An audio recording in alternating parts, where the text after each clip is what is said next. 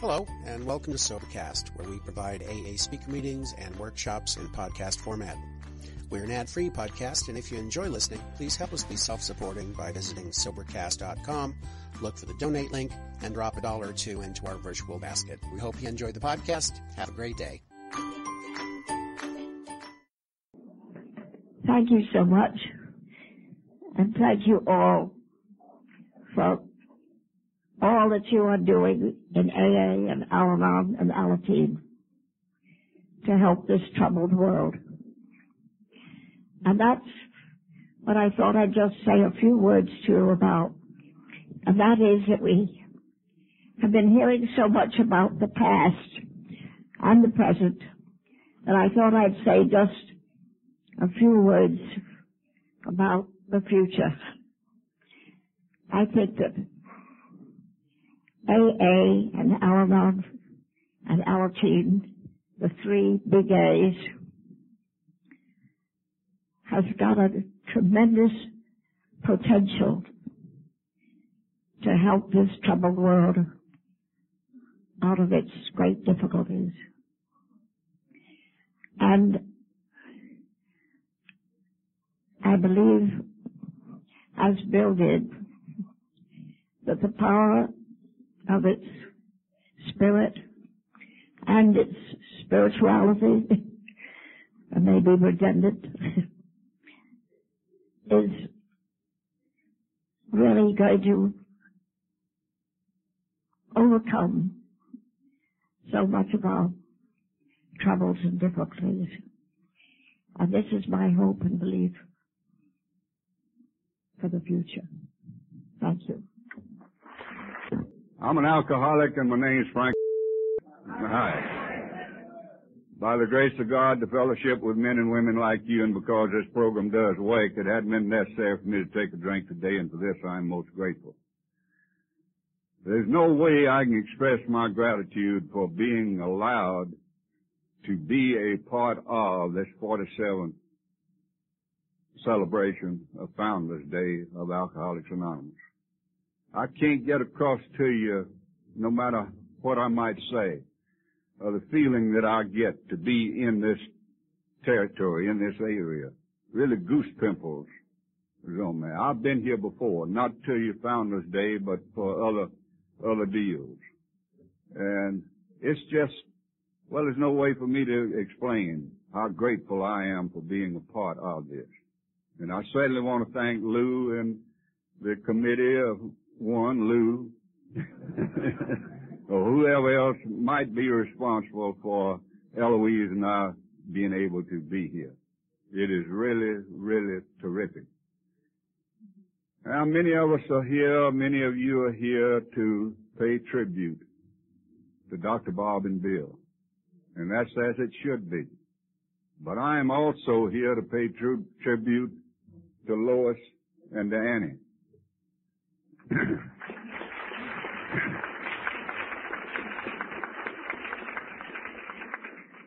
Because I don't think this thing would have ever happened without those two beautiful, wonderful people.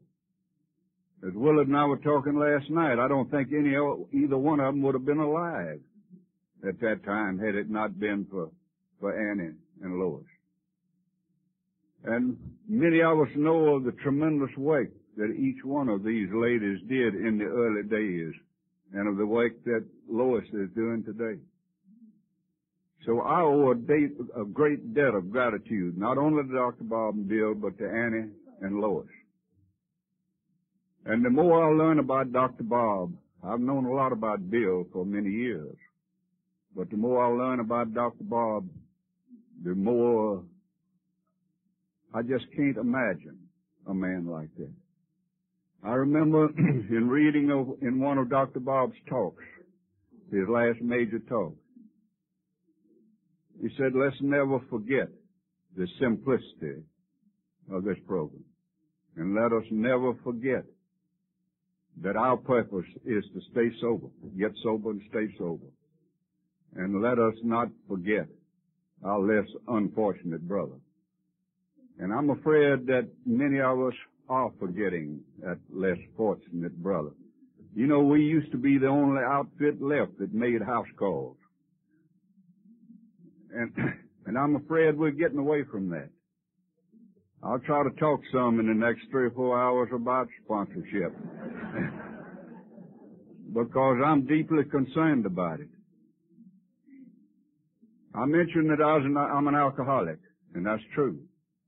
I don't really know what alcoholism is other than what Dr. Silkworth told me and what Bill tells me in the big book, and that's all I want to know about it. I just know if it has anything to do with drinking whiskey, I got it. And I don't need to know all those ifs and whys and all of that. Now, so I'm not only what we commonly refer to as an alcoholic, but I'm a real alcoholic. And if some of you don't have a big book, if you'll get you one and read in there, it mentions many times about the real alcoholic. And I'm not going to tell you what a real alcoholic is, but if you see me after the meeting, well, I'll tell you where in the big book to read, and you can find out whether you're a real alcoholic or not. Now, I'm not only a real alcoholic, I'm an arrested alcoholic. I've been arrested many, many, many times. I don't rightfully know how many times I've been arrested. I wish I'd kept up with it. But I didn't know it was going to be a thing of social prestige when I got to the program of Alcoholics Anonymous. Who knows, AA might come up with a pension plan. And me not knowing how many times I've been arrested, I might lose out on some of my benefits. The text of my sermon this morning is going to be to keep it simple and follow directions. And that's always and still is hard for me to do. I can louse up a one-car funeral by complicating it. And I didn't learn to read just the black part in the book for a long time. I read between the lines and I interpreted. And I said, now this is what Bill really meant. And it took me a long time to get this thing simple and to be able to somewhat follow directions. I mentioned earlier that I think sponsorship is a weakness. It certainly is in my area. I've been impressed up here about the fact that in many of your recovery places or treatment centers that a person has to have a sponsor before he goes in. And certainly he has one when he comes out. And I think that's terrific. And I think I certainly need to be more mindful about sponsorship. Now, in talking about sponsorship, I had to bring in my original sponsor. He went on to the big meeting some 8 or 9 years ago, and I can call his last name now because he is there.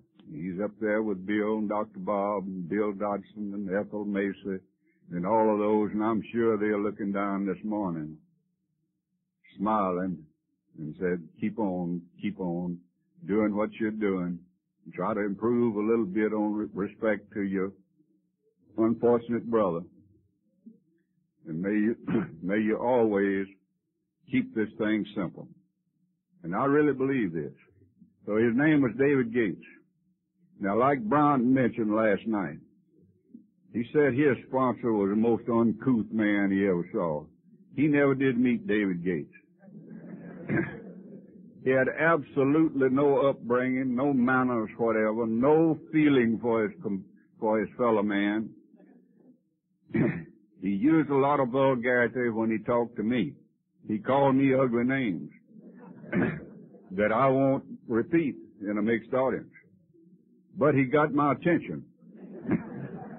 And I think that's the only way he could have gotten my attention. He used to take me to a meeting every night. He did this for a long time. He finally told me, he says, well, you're going to have to get there yourself. He says, you get to where you're dependent on us. And I said, David, you know I don't have any wheels. I don't have any way to get there. He said, we find walking helps. I'll see you there. The first number of meetings outside of my local group that I went to, he talked. I said, David, don't anybody else talk? He said, nobody you need to hear.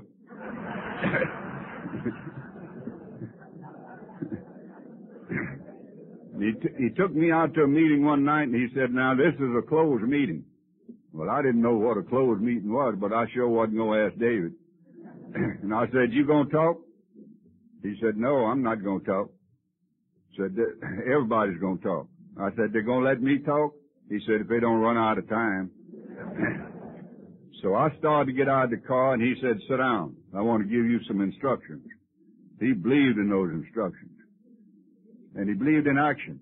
He believed when you said something, get on your feet.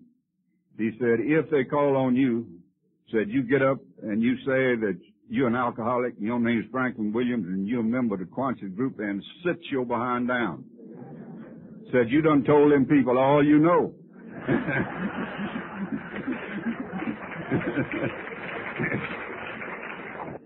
They didn't let us talk in those days in Alcoholics Anonymous until we'd been sober for at least a year. And they didn't let us read anything out of the big book at the meetings, a part of the 5th chapter, until we were sober at least 90 days. And we had a fellow in my group named Alan. And Alan had more degrees than a thermometer. But he couldn't stay sober. And he is always telling me that you could learn to drink socially. Now, I didn't know what social drinking was, but it sounded good. If you go to find the right MD and get your capillaries adjusted.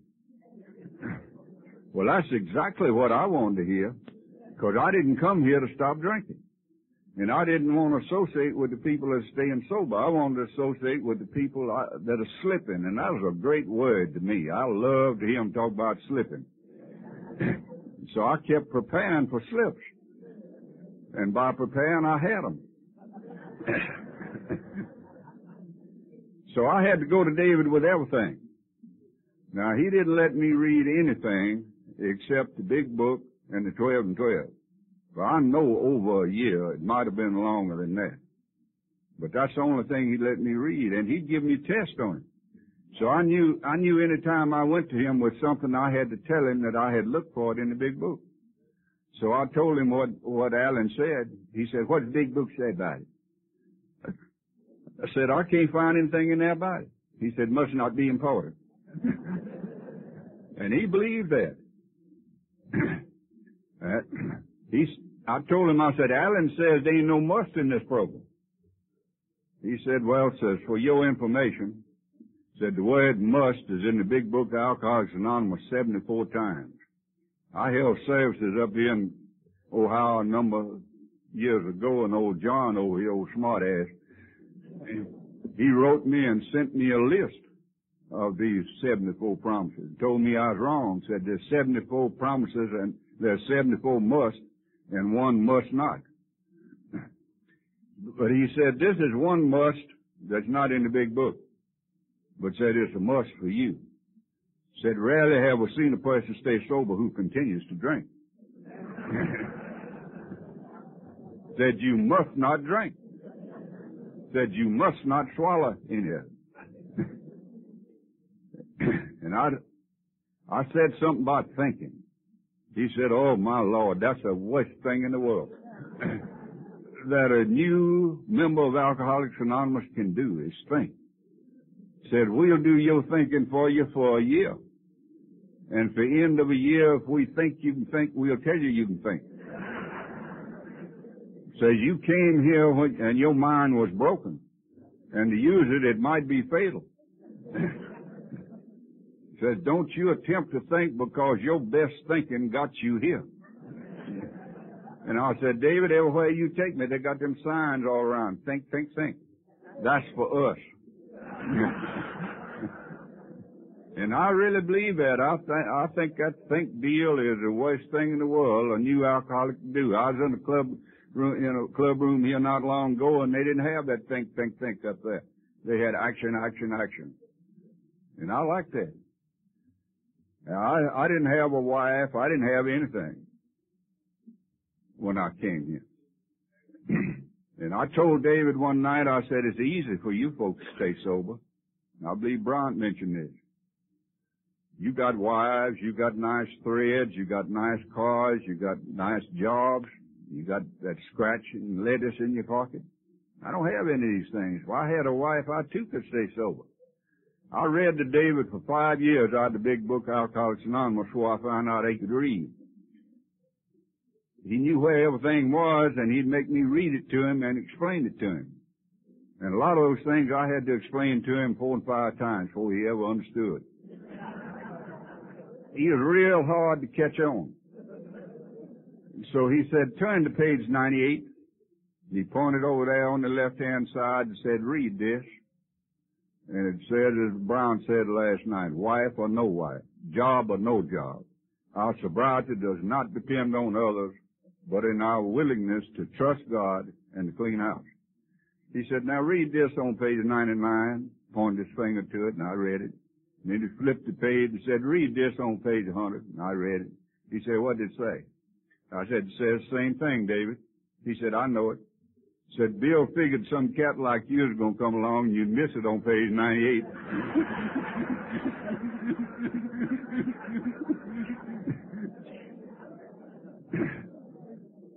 But he pointed out all those things to me. I said, David, you know I'm broke. I'd come out to Pennell Farm, and I really didn't have anything, and I was eating at AA meetings. We had noon meetings in Memphis then, have them now. And incidentally, I'm a member of the Quonset group in Memphis, Tennessee. And I attend on a regular basis the Olive Branch group in Olive Branch, Mississippi. And we've got 2 of our members up here at this meeting, and we've got a buddy of mine from Memphis that's up here. They came, they said to keep me straight, but it'll take more than that to keep me straight. So I'm a member in good standing of both of these groups, and you'd never guess what we do in those 2 groups. We don't do anything except study the big book, Alcoholics Anonymous. And our people know that big book, and most of them are staying sober. And I think it's really, really terrific. So I was broke, as I told you, and he told me, says, you must have a big book. You must have a big book and study that big book. I could ask David what time it was, and he said, don't drink, go to meeting, study the big book. Don't drink, go to meeting, study the big book. I got so sick of hearing that, he said, you must have a big book. I said, David, ain't no way. I was unemployable for a long time. And I said, eating at club rooms, and the al-anons would bring sandwiches at lunch. And some of those dear ladies would have some extra ones, and they'd say, you may go home tonight and you might be hungry, and here are a few sandwiches for you to eat. And they knew that that's what I was living on. Now, I'm not saying this for self-pity. I'm saying that all that's necessary is to be willing to clean house and to trust God. I think any of us can stay sober. I know any of us can stay sober if we do those things. So talking about this big book, he said, well, if you haven't got the money to buy you a big book, you go out and steal one. Says, you haven't forgotten how to steal. And said, we got a step in this program. By the time you get on to it, you can make amends for stealing that big book.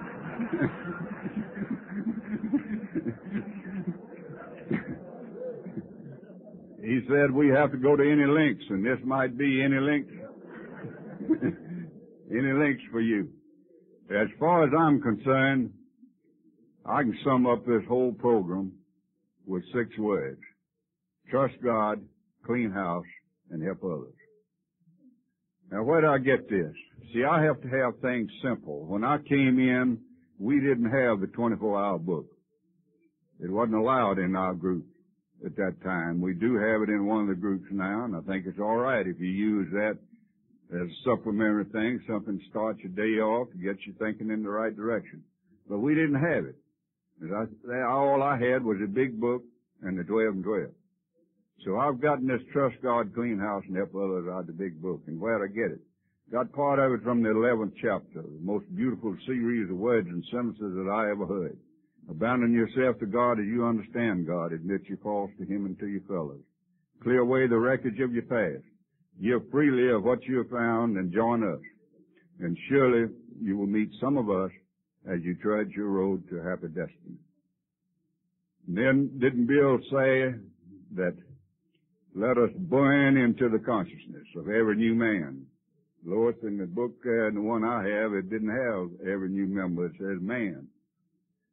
And I know why that word is put in there. Of every new man, that he too can get sober if he trusts God and clean house. And then didn't Bill say that the surest immunity against not drinking is working with others? So trust God, clean house, and help others. Now this is still meaningful to me. I'll start each day off with that. Because say I wasn't trained and brought up on the 24-hour book.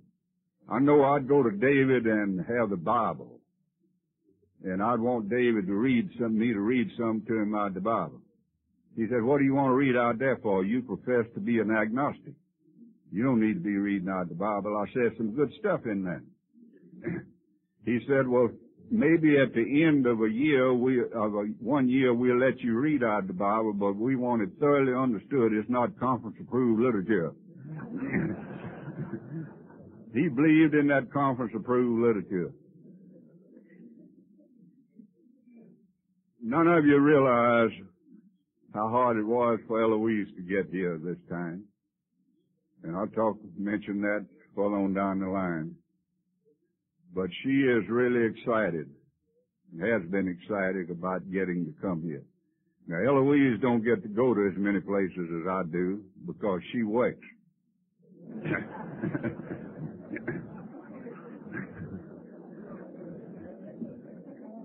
And I certainly try not to do anything to interfere with that gal's work. But I want it thoroughly understood that that gal don't have to work. Darn it, she can go naked and starve to death if she wants to. That's a decision she has to make. Decisions are bad on me. I had to make a decision before I stood up here whether to go to the bathroom or not. And right now I made the wrong decision.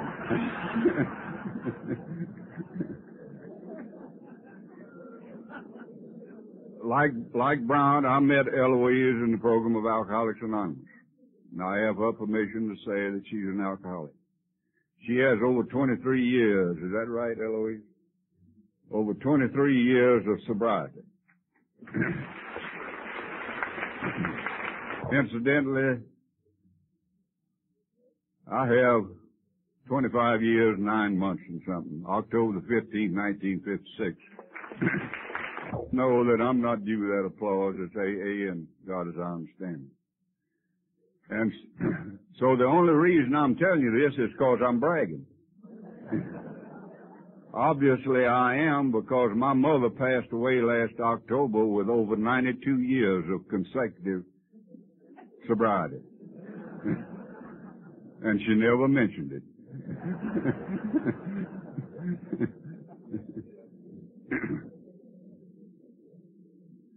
I mentioned earlier I didn't come to Alcoholics Anonymous to get sober. And I'm sure there's nobody else in this room that came for such an ulterior motive. But I came to get my tail out of the crack and get some pressure off of me, and maybe I could learn to drink without getting into trouble, like Brown was talking about. Because that's really what I want to do. I want to get back just a second on that sponsorship deal. Now, this may be controversial to some of you, and I don't give a rap whether it is or not. I'll give you the right to be wrong. I really do feel strongly about sponsorship. And I don't think that I am qualified to be a sponsor unless I have worked the steps to the best of my ability. Now, why do I say this? How is someone going to explain to me how to take the fourth step if he or she never has taken that fourth step themselves? We got a boy at home says you can't no more teach what you ain't learned, and you can come back from where you ain't been. And I really believe this. Now, I'm not saying that you're not qualified to go out and make a 12-step call. But I think anyone of you who even knows anything about Alcoholics Anonymous has got a message of hope by going out and doing that. But I think you can tell that person, as many in the audience have been told. I don't know how this thing works, but I'll take you to where the message is. But when it really gets down to sponsoring that fellow, I think a sponsor's got to listen when he needs to listen and shut the fellow up when he needs to shut him up, and tell him what to do, and not only tell him, but walk with him along the way and help him as he does this. This is what David did with me. He explained these steps to me the way that the big book explained them. I think there's a lot more bad information in Alcoholics Anonymous than there is good information.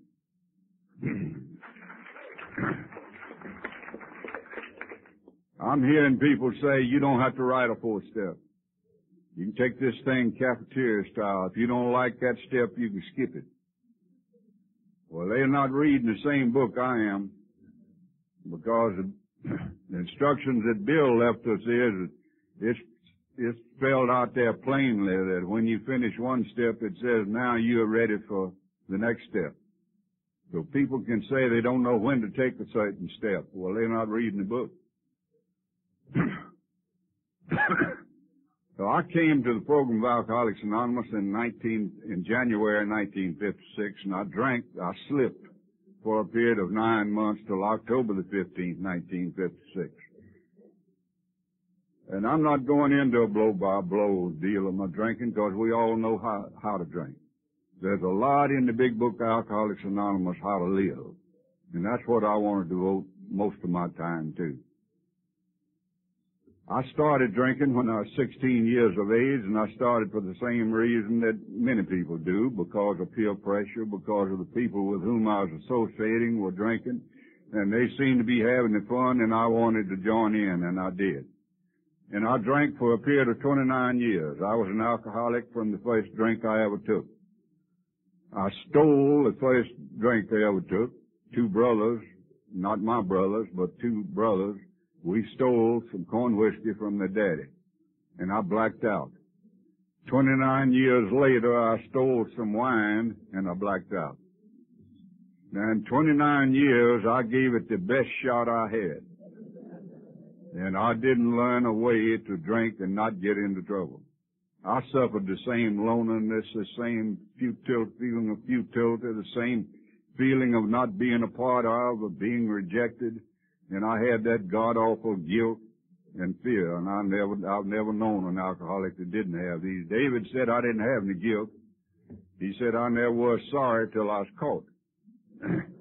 And I don't know but what he is right. But maybe it's remorse, but I know there was something there just eating that gut out. I don't think it's the physical suffering that got me to Alcoholics Anonymous. It's the mental suffering and that feeling of guilt.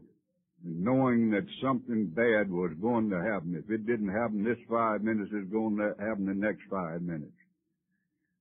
I was looking for something that took care of right now.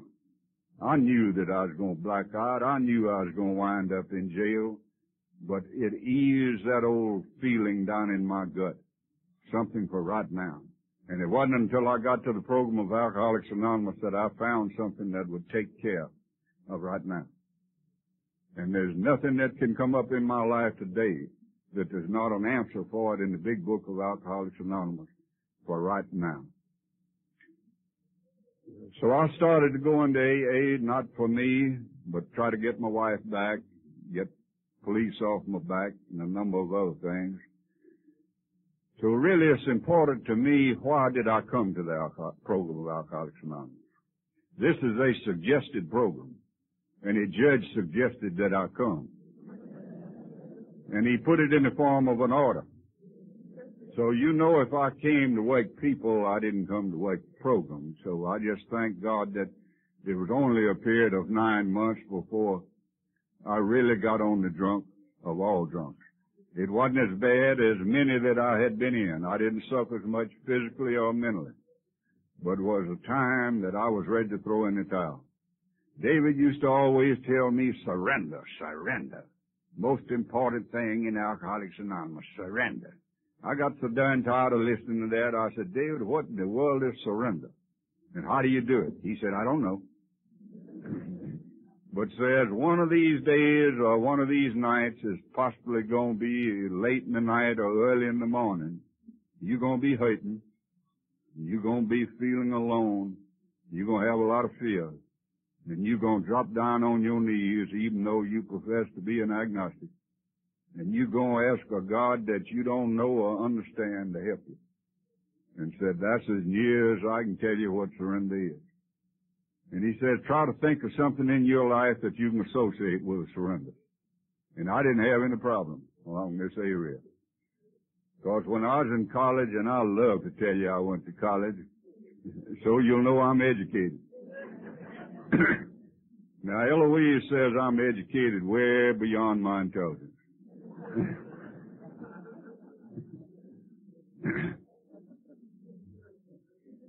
And mentioning Eloise again, a number of years ago, I don't remember years too much. They slip by so quickly. But a number of years ago, she switched over and went into al-anon. And she's what Lois and a group call a double winner. Things were real rough at our house. I mean real rough. And I don't know how in the world we stood it during the first 10 years or so of our marriage. We would one another's throat all the time. Eloise had a 10-year-old daughter when we married. And that daughter grew to hate me. And she used to shake her finger in my face and tell me, you're not my daddy and you don't have anything to do with me. And things were real rough. So Eloise has a friend in Tuscaloosa, Alabama, that some of my friends here from Tuscaloosa know, singing. And singing very quietly, and that's the only way it could have been done. Said, Eloise, you need to go to al-anon. Now, Eloise is not a person who does things instantly. Well, you can look at her and tell she's in her 18th year now of a 12-day diet.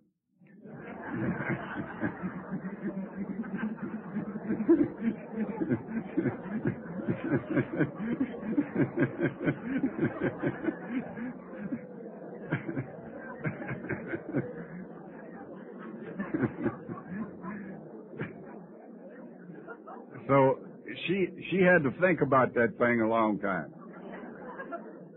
So she finally did go. And Eloise fell in love with al-anon. She got busy. She studied the program. She went to al-anon on a regular basis. She sponsored a lot of gals. And she is really gung-ho on al-anon. And I've heard her say many times that she learned more about letting go and letting God in the program of al-anon than she ever did in AA and releasing with love.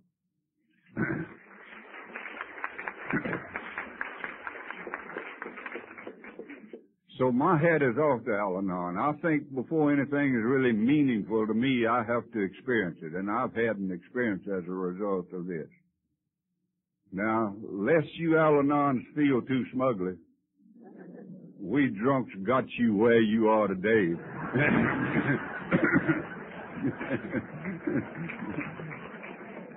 And don't you forget it.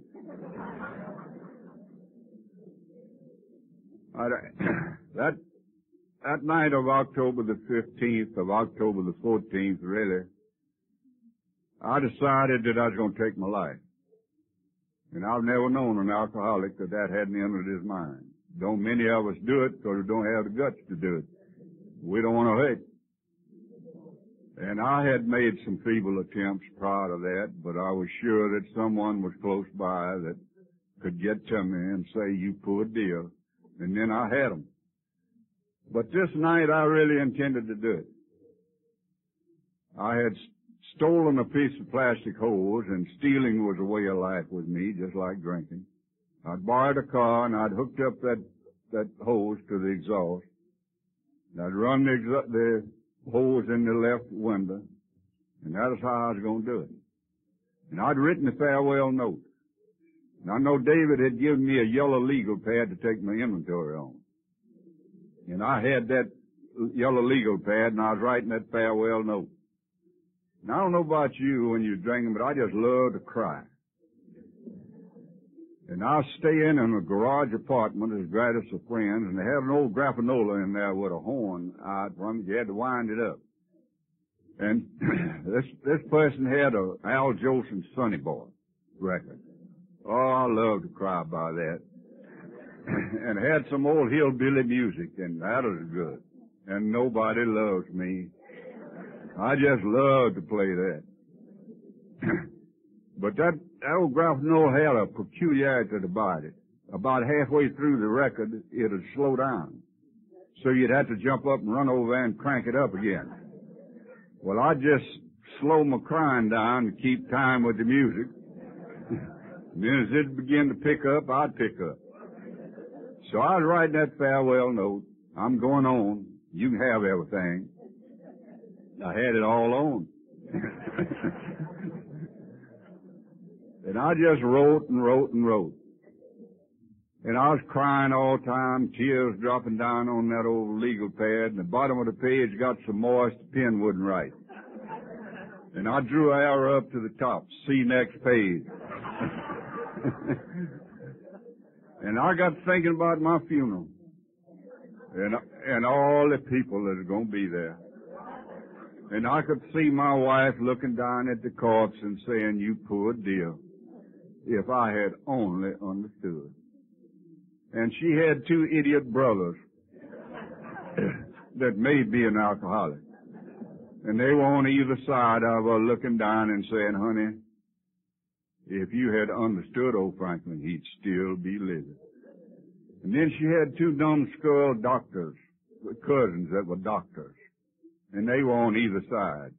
And one of them had tried to bug me to send me to Whitfield, a mental institution, insane asylum. And the other one had tried to send me to Keeley, up there close to Chicago. And they were looking down and said, "Honey, if you'd have left old Franklin down there in Mississippi where we could take care of him, he'd still be living." Now, I don't want you to think I had the self-pity. So I cried all I could cry, and I went on out to the car and started the motor. And a peculiar thing happened. I that never did drink that wine like I drank it. You really missed something. And it's too late now. But you talk about a spiritual awakening, us old winos stayed in one. You just up here in the air floating and grinning and scratching. So I went back to polish off that last little spot of wine, and another peculiar thing happened. I passed out. And somewhere around 1 or 1:30 the early morning of October the 15th, I waked up. Now, I didn't come to, I waked up. And there's a difference. Apparently clear of mind. And my whole life passed before me. And I saw things in a perspective I'd never seen before. And I knew what the problem was, and I knew where the solution was. And I fell to my knees, and for the first time in my adult life, I said a honest and sincere prayer. Now, ladies and gentlemen, to me, this is surrender. I called on a God I did not know nor understand for help. And I don't know what I said other than God help me. But I think that's as great a prayer as a suffering alcoholic can offer. I think there are two real important things about prayer. And the first one is start doing it. And the second one is keep on doing it. And it don't make any difference. I said it don't make any difference. You don't have to believe to begin with. The book don't say that we believe. It says we came to believe. And I can guarantee you, if you start doing it and keep on doing it, you'll come to believe. You don't even have to believe that castor oil will work. If you go through the action of taking it, I guarantee you it'll work. And if you'll go through the action of offering a prayer, and it don't make any difference what you say, as long as you're sincere. Even if you just as I did, say, "God help me." And so I started doing this. And I kept on doing it. And I'm still doing it. So I was on my knees that early morning of October the 15th. I don't know how long I stayed there. And it's not important. But I stayed there long enough. I stayed there long enough to make a decision and to make a contract. And I took the first 3 steps of this program to the best of my ability that early morning. I admitted there was absolutely no way in the world that I could drink alcohol safely and not get into trouble. I could not control the amount I was going to drink. I couldn't stop when I wanted to stop, and I could not guarantee what my action was going to be. I accepted this at a gut level, and there was absolutely no way in the world I could keep from drinking. Therefore, I was powerless over alcohol. Lack of power was certainly my dilemma. And I had done things I hadn't intended to do, and I'd left undone the things I had intended to do. Therefore, my life was unmanageable, and an unmanageable life to me is just that simple. Now, if my life was unmanageable, I need to manage it. And I remembered you told me something about this in step 2. Now, if my life's unmanageable and I need a manager, it makes sense that I turn my life and will over to this manager. And that's what you told me to do in step 3. And my sponsor told me that the only important thing, or the most important thing about step 3 was a decision. He said everything else in that step would change. And it certainly has with me. Made a decision to turn my life and will. I didn't know what my life and will was. Today I know. My life is my actions and my will is my thinking. Over to the care of God is our understanding. I still don't understand God. But my understanding today is more than what it was 26 years ago.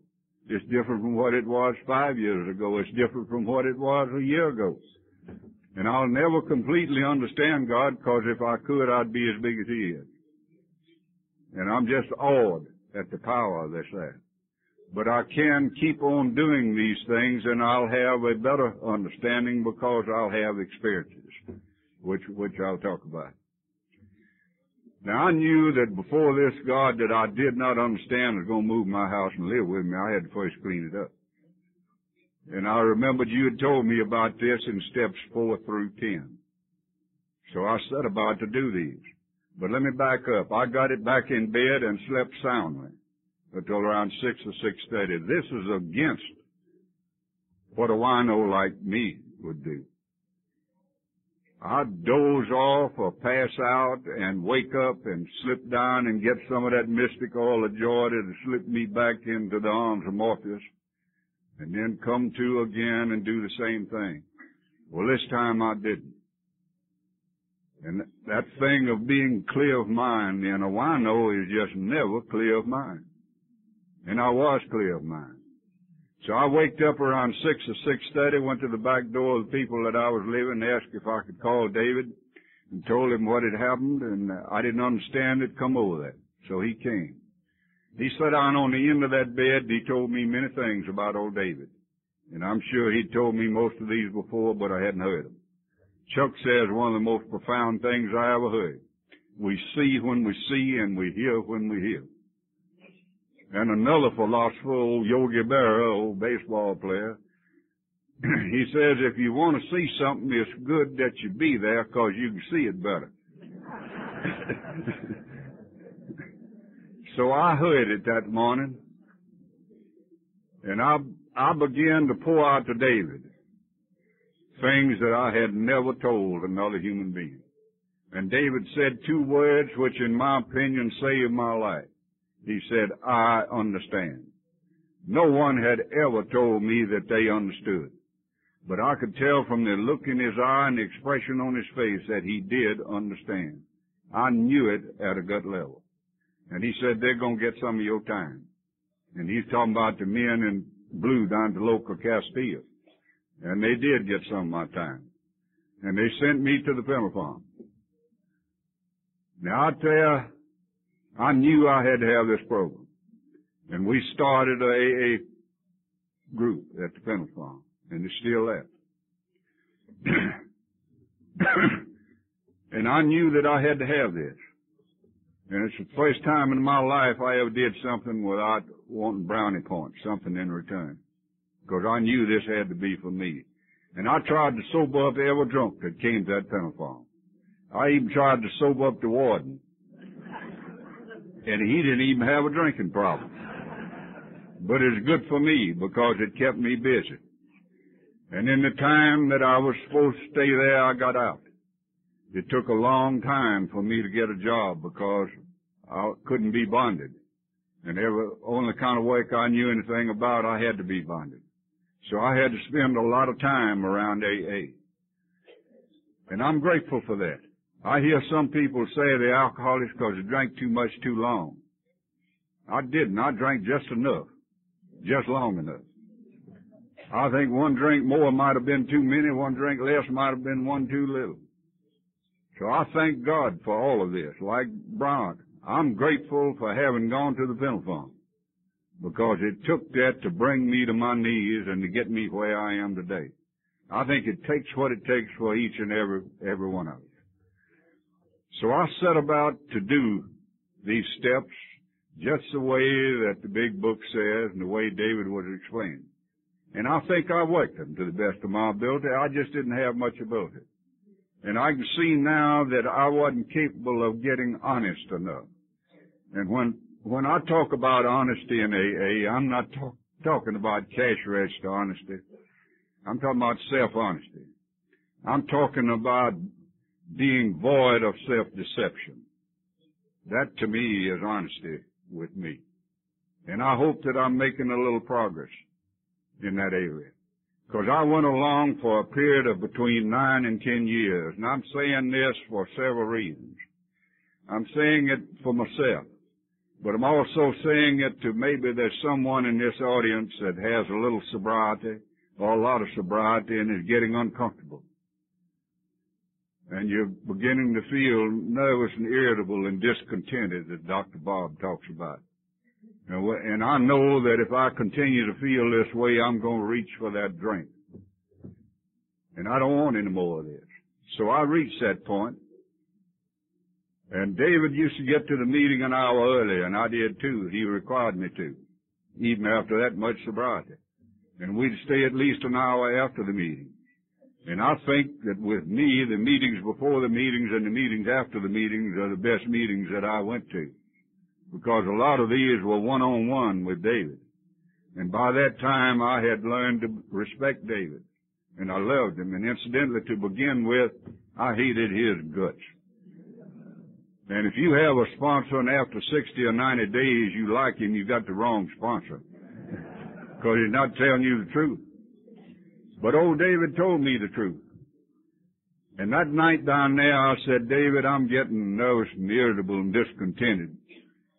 And there's something wrong. I want to talk to you about it. He said, I know it.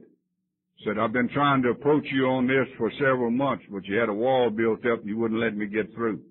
And I've been praying that you'd come to me or you'd go to somebody else and get this out in the open before you got drunk. And God has answered my prayers. He said, can you stay sober from now until Saturday? That was on Monday night. I said, yes, I can. I'll be miserable as a devil, but I can stay sober. He said, I know you can stay sober if you do what I tell you. He said, the first thing I'm going to tell you not to go to any meetings between now and then. Now, that don't sound right, but let me finish it. He said, I want you to stay at home and not read the big book, but study the first 4 chapters in the doctor's opinion. He said, do you know why I want you to do this? I said, no. He said, turn to page 6, turn to the 5th chapter after the ABCs and read me the first few words after the ABCs. And I read them and it says, being convinced we are ready for step 3. Being convinced of what? Of the ABCs. What are the ABCs? They're purely and simply the first 2 steps. David told me, and I believe it. Nowhere in our AA literature does it tell us how to take the first 2 steps. You don't take them. You become convinced of them. It says so in chapter 5. It said, how do you become convinced of it? David said they got the doctor's opinion in there in the first 4 chapters that leads up to this. He said, I want you to thoroughly study that doctor's opinion. I think it's one of the greatest pieces of information that we have. As Brian said last night, it nails us to a T. It tells us who is an alcoholic, it tells us what our problem is, and it tells us what the solution is. And then on in the rest of the book, it tells us how to get this. The doctor's opinion's in the right place. Bill put it there so we'd study that first. So I really studied this thing. He said you need to learn from the doctor's opinion that you are not a bad person trying to get good. You are a sick person trying to get well. And you have a sickness and you are not a no good moral derelict. Then he says, really study Bill's story to the agnostic, more about alcoholism. In fact, the first 4 chapters. He said, if you study these, you will be convinced of the first 2 steps. And I believe this.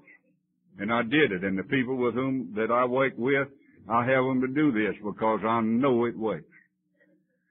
So then, we spent the day out on the lake that Saturday. And when we got ready to go in, well, he had me to read there about the 3rd step, how to take it. And you know, after nearly 10 years in this program, I didn't know that Bill suggested that we take the 3rd step with another human being. And I didn't know that he suggested a prayer in that. See, I had a mental block against these things. There again, that ego was in the way and that honesty was in the way. Self-deception. So he had me to read the 3rd step prayer. And after I read it, he said, I'd like to hear you say it in your own words, and I think God would too. And we knelt down by a log, and I said the 3rd step prayer. This is not exactly the same words, but it's what I say all the time now.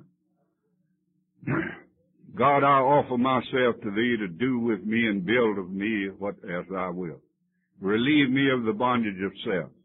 Take away my difficulties so that victory over them may bear witness to those that I might help of Thy love, Thy service, and Thy way of life. May I always do Thy will. David said, we all right up to now.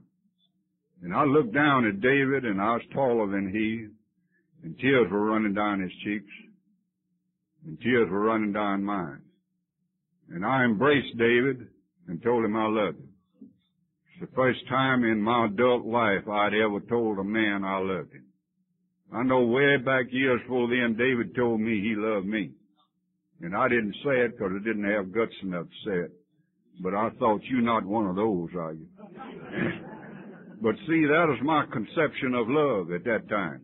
And it had changed by this time. I knew a little bit about what love was. David said, we all right up to now. Now let's get into the 4th step. He had me to read the 3 areas of my life to examine. Of course, I read before that that selfishness and self-centeredness we think is the root of our problem. Now, I've certainly found it to be the root of mine. But he had me to list the 3 areas of my life to examine. First, resentments, because resentments is the number 1 enemy. Secondly, fears. And third, sex. And he said, put each of these headings at the top of 3 separate pages. And says, we've talked enough that I know you've got so many resentments that 1 page is not going to do. But have your headings down there. And he said, take a little memorandum pad with you in your pocket, and along during the day as you think of things, jot it down in there. Then when you come back to your room, put it on your inventory. So I got to work on this. He told me to look at page 65, where it gives us a format of how to get our resentments. He told me, says, when I first told you to write an inventory, you started on it, and you were writing a life history. And you brought part of it to me and let me read it, and I tore it up and told you you'd allow to go back and do it right and do it according to the book. He said, Bill, don't say anything about writing the life history. Bill says we've got to get on to cause and effects. Cause and effects. What caused me to do this and what effect did it have on me? He said if you write a life history, you're worse off by doing that than not taking any inventory at all. And said the reason you are is because you're bringing these events into the light that you've done. You're not finding the cause, you're not finding the effect, and the only thing you're doing is increasing guilt. And I believe this. I take 5th step with a lot of people, and I don't let nobody take a 5th step with me that writes a life history. I don't let them take it with me if they're using one of these recovery house deals for a 5th step. We had the 5th step before they knew anything, the 4th step before they knew anything about it. And I was wakes. And I don't know about theirs. I don't know anything about it. I only know about mine, and that's the way I'm going to try to do is to go by that big book of Alcoholics Anonymous. So it said, read me that first resentment up there. I resent Mr. Brown. Why? Because of his attentions to my wife. What effect does it have on me? It affects my sex life. It affects my security. It affects my companionship. Then David said, before you go any further, said, Bill either didn't know this about it then or didn't have room to put it all in the big book. But in the 12 and 12, he goes into depth more about this. I want you to read me the first paragraph in the explanation of step 4 in the 12 and 12. And says what it is there's 3 God-given instincts. We have an instinct for sex, an instinct for emotional and material security, and we have an instinct for companionship. Now the book goes on to say there's nothing wrong with these because they're God-given. But where I get into trouble is in threatening or abusing one or more of these God-given instincts. Then he had me to read about the 7 cardinal sins, and I'll only mention pride because pride is at the head of the list, and it should be there. And here's an example of me threatening. Suppose I want something, and I don't get it. And I even pray for it, which I'm not supposed to do. But let it be at that. I don't get it. All right, pride steps in and says, Franklin, what a heck of a nice fellow you are. You deserve that. Then when I don't get it, fear steps in. I have found out that the end result with me is fear, but I'll get back to that. He said, in how it affects you, use one or more of the God-given instincts. As an example, I resent Mr. Brown. Why? Because of his attention to my wife. How does this affect me? It affects my sex life. It affects my emotional security, and it affects my my companionship. And I went all the way through it. And in every instant, one or more of the 3 basic instincts was threatened or abused. Then what is the end result? On page 65, you'll see in parentheses, say after every one of them is fear. So then it says on further in the 12 and 12 that any time my basic desire or my real desire in life is to satisfy my basic instincts, then I'm in trouble. What is that but saying I'm trying to satisfy a human ego?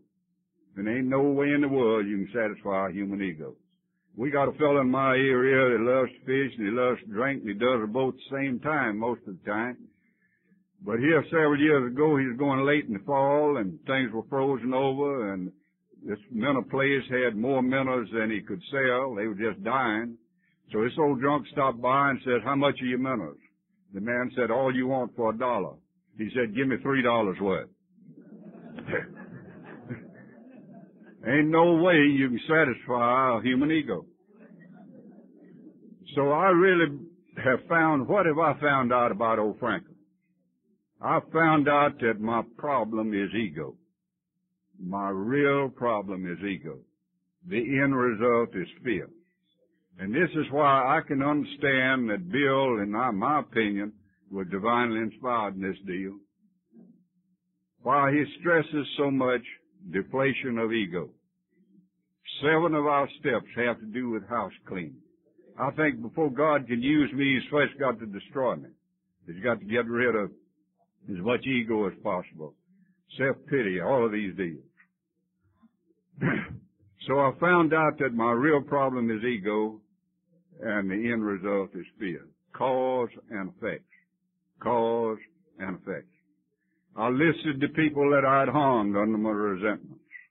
I listed my fears. And I listed my sex deal. And I found out what caused them and what the end result was.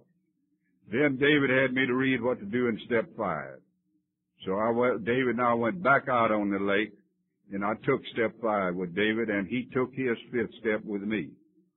Certainly he took that part of it which related to mine.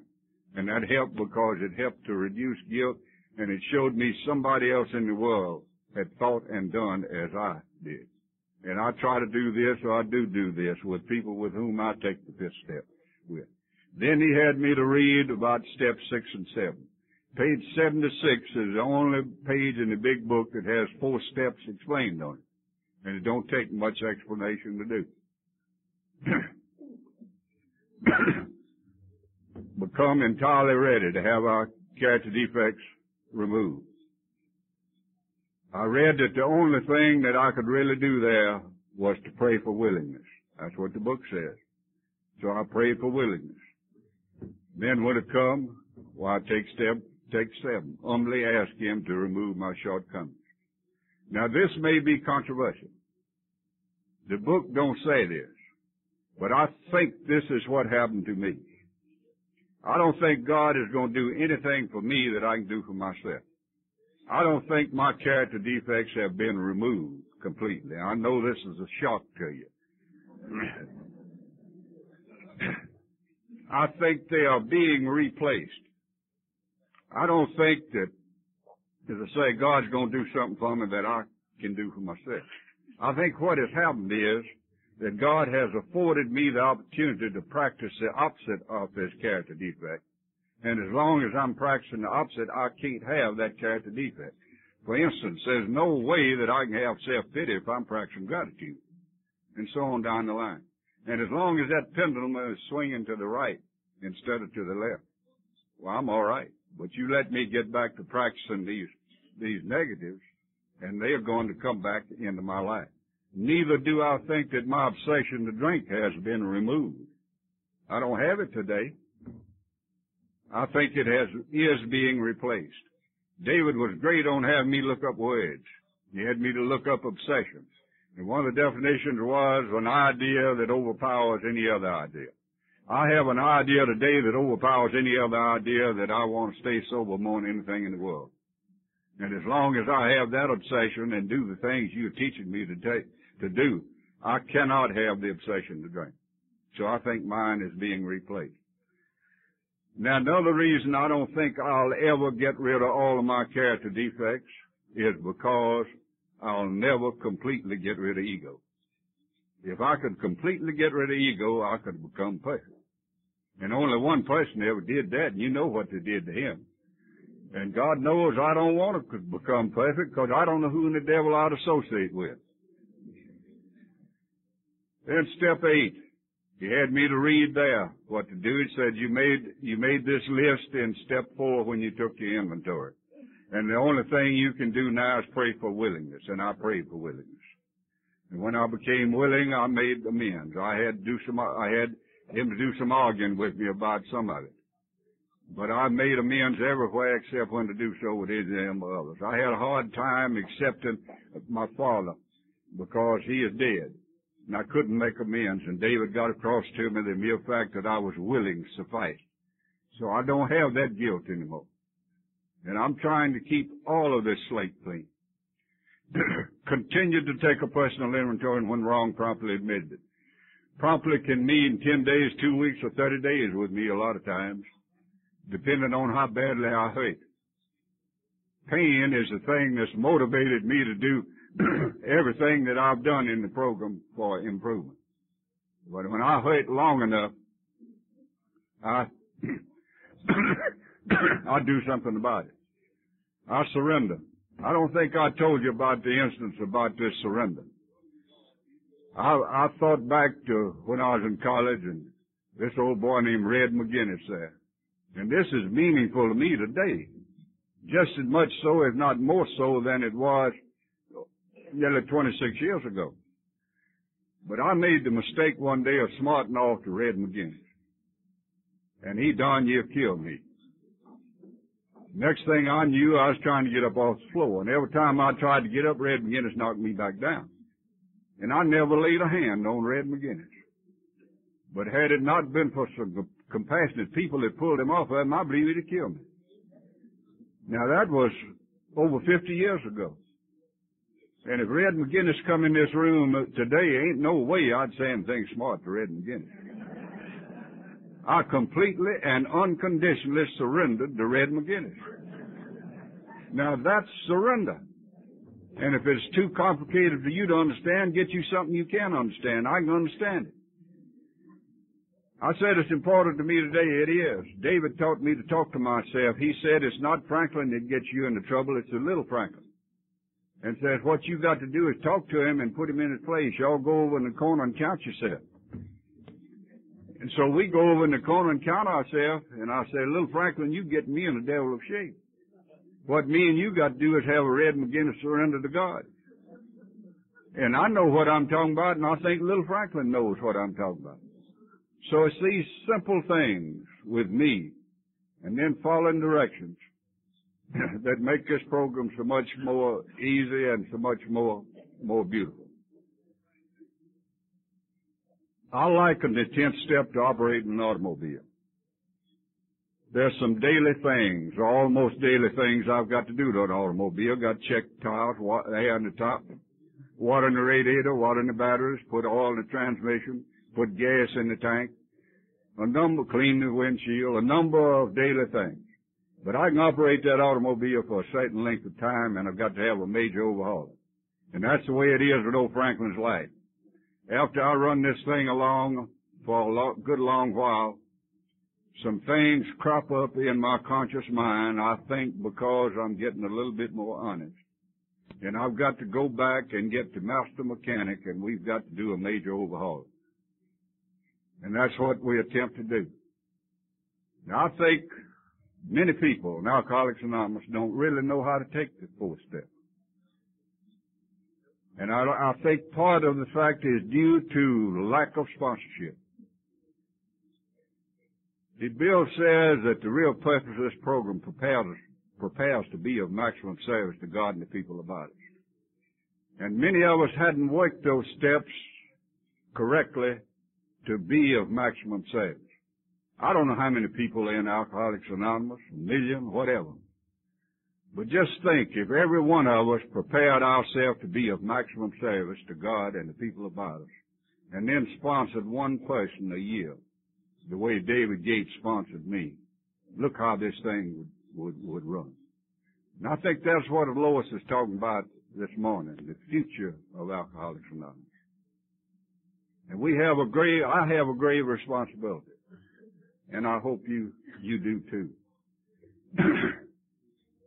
Sought through prayer and meditation to improve my conscious contact. This implies I've had a previous contact I sure did in step 2 and 3. But I thought step 2 in the beginning said came to believe in God. And I later found out it said came to believe that God. I came to believe in God as a result of working the other steps and having some experiences. That thing of prayer and meditation, I've learned more about prayer and meditation in the last 5 years. I've been retired approximately 5 years, and I have the balance of my life. I think possibly the greatest thing I've learned is that God is. That God is. Bill says in the early part of the book, God is or He is not. Just that simple. I've had experiences, and I know that God is. I know where these experiences came from. I know the source of it. So this is a gut level feeling that God is. I spend a lot of time, I have some physical problems, and I spend a lot of time in a recliner. I don't know whether I have to or not, but I do. And after I get Eloise off to work in the morning, I lean back in this recliner, and I say my 6 words, and I have the big book there, and I have the 12 and 12, and I have a tape recorder, and I have the big book on tape, and I have the 12 and 12 on tape. And I'll either read something or turn on the recorder. I'm lazy. And I'll get to listening. And I'll get to thinking about old Willard. Different ones that I know in the program. And what has happened to them as a result of them applying the steps of this program to their life. And then I get to thinking about my own. And the fact that I suddenly realize that God is doing for me what I could not do for myself. And I'm really awed at the power that's in the program. The power that's in this program. I can't understand it. I'm not supposed to. But I'm really awed at it. So I get to, he had me also to look up believe. And one of the definitions of believe is to rely. And I am coming to rely on the forgiveness of God for yesterday and the grace of God for tomorrow. And that only leaves today. And there's nothing that can come up in my life today that I can't handle if I turn it over to God. And how do I know this? Because I've tried it. How else do I know it? Because Bill says in the big book that the problem ahead is never greater than the power behind. And I have another way of putting this. There's no limit to where I can go, because I'll never run out of God. I'll never run out of God. And that's a comforting thought. The problem ahead is never greater than the power behind. I'll tell you an experience that happened in our lives in the last 6 weeks or something like that. The first Monday in May, Eloise went in the hospital. Some month or two prior to that, she had slipped on some ice and bruised herself all in a Dolly Parton.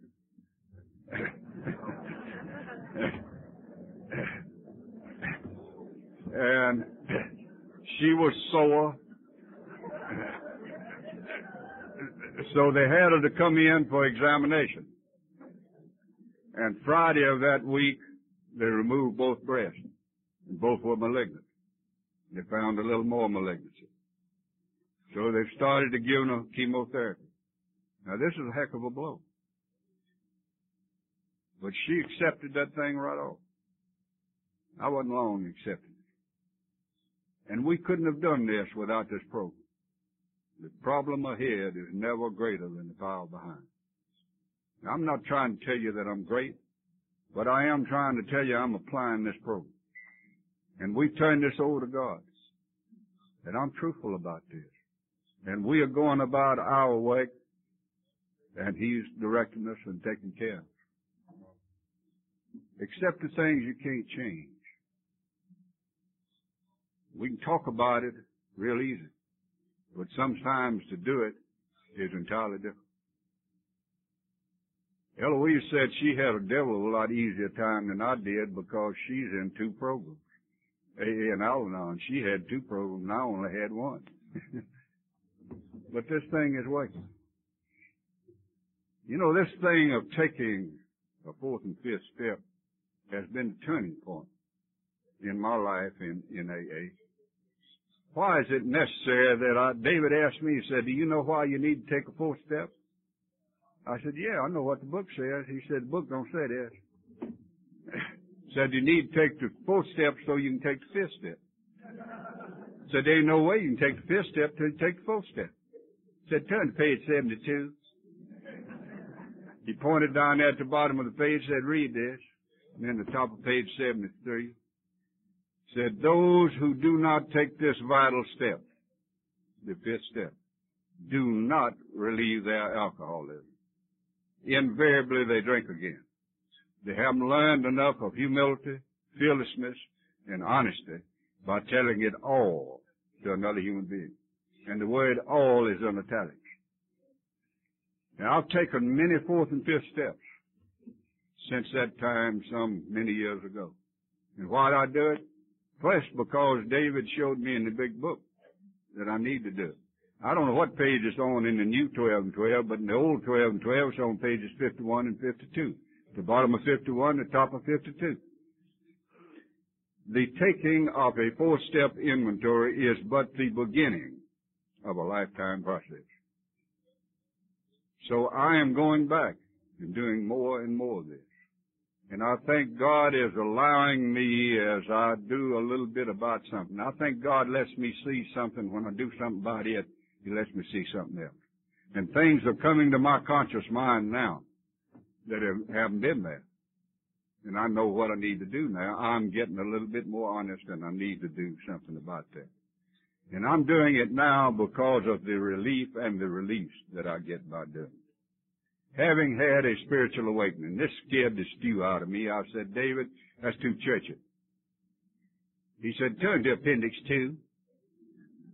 And he had me to read the first part of Appendix 2. It says that the spiritual awakening is purely and simply a personality change.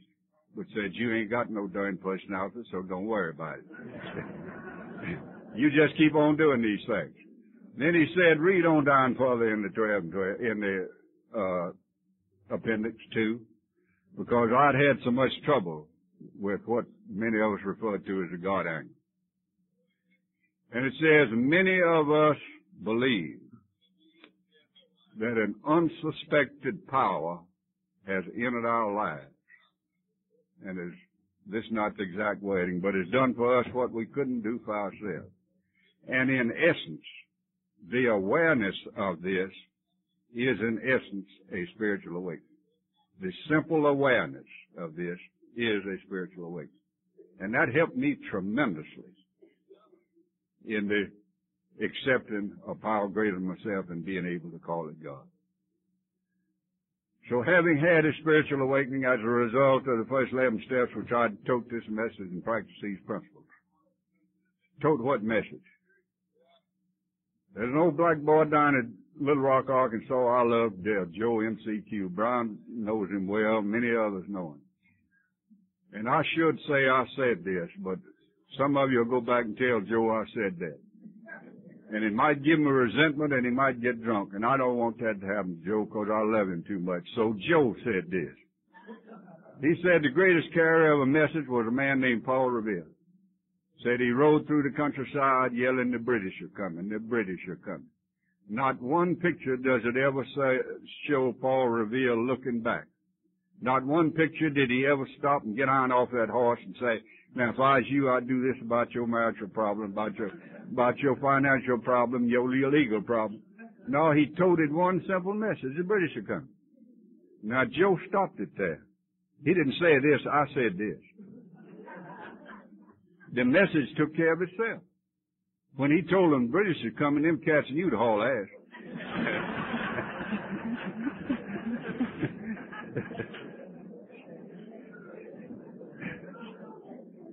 And so it is with our program.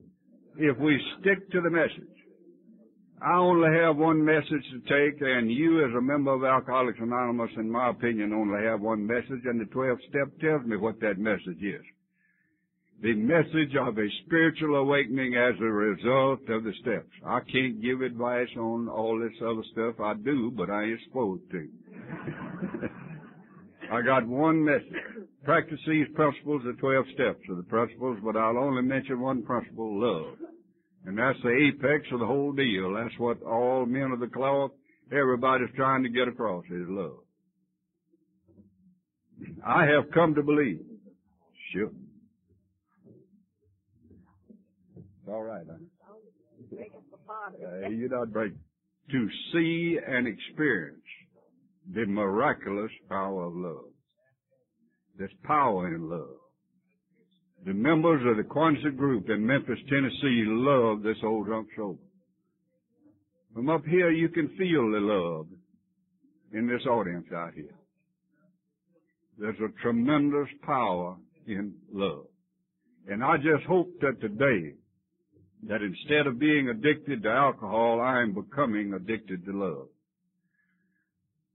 I'll close the way I always close. It's not much of a story, but I just like the way I tell it. And I like to hear it, and I haven't heard it today, so if you just bear with me, I'll tell it to Franklin again. I just like to believe that the God of my understanding is saying unto me this Sunday morning, Franklin, I'm getting up a football team, and I'm going to make you the quarterback. And I'm going to give you 3 men in the backfield that you lost during your active alcoholism. And I'm going to give them back to you in the reverse order in which you lost them. I'm going to give you hope, faith, and charity. I'm going to give you 7 powerful men in the line. These men you were introduced to in the program of Alcoholics Anonymous. And if you would use these men, they'll block out resentment, self-pity, intolerance, impatience. All of the stumbling blocks that caused you so much trouble the first 45 years of your life. At the 2 ends, I'm going to give you patience and tolerance. At the 2 tackles, humility and honesty. And at the 2 guards, unselfishness and gratitude. And at the center, willingness. Now, it'll be necessary that you use willingness on every play. Now, this game is going to last a lifetime. There'll be no timeouts. So I'm not only the sole official, the referee and the sole official, but I am the whole deal. I'm your manager, your coach, and the sole official. So I'm going to have to give you some ground rules. And these ground rules are the 10 Commandments. And the first 4 of these commandments have to do with your relationship with your manager and your coach, God.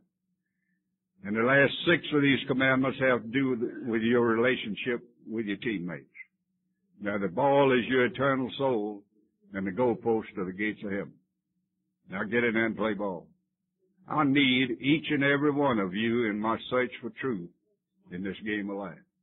And I thank God for the program of Alcoholics Anonymous. And I thank the program of Alcoholics Anonymous for the God of my understanding. And if you don't believe that this program will work, just keep it simple and follow directions. And if you don't believe that God will help you, just ask Him. Thank you, and God bless you, and I love you.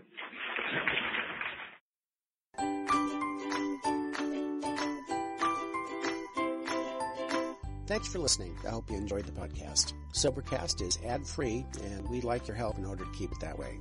So if you'd like to help us be self-supporting by pledging $1 or $2 a month, visit Sobercast.com and look for the donate links. Thank you very much.